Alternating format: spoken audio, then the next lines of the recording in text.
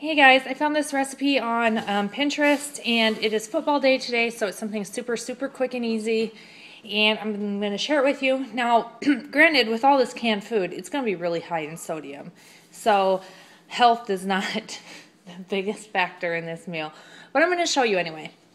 So, sweet corn or kernel corn, 1 can of petite diced tomatoes, and you're going to have green chili, enchilada sauce, some taco seasoning, 1 packet, but I'm going to do like 1 tablespoon, 2 tablespoons of our homemade taco seasoning,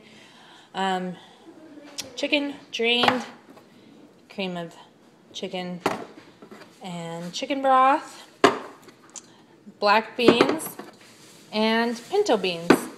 You're going to put that all in a pot and heat it up, and that's your meal. With the black beans and the pinto beans, just drain them and rinse them before you add them to the pot. This is what we have so far. Make sure to drain your corn and your tomatoes too. I have to add the enchilada sauce yet.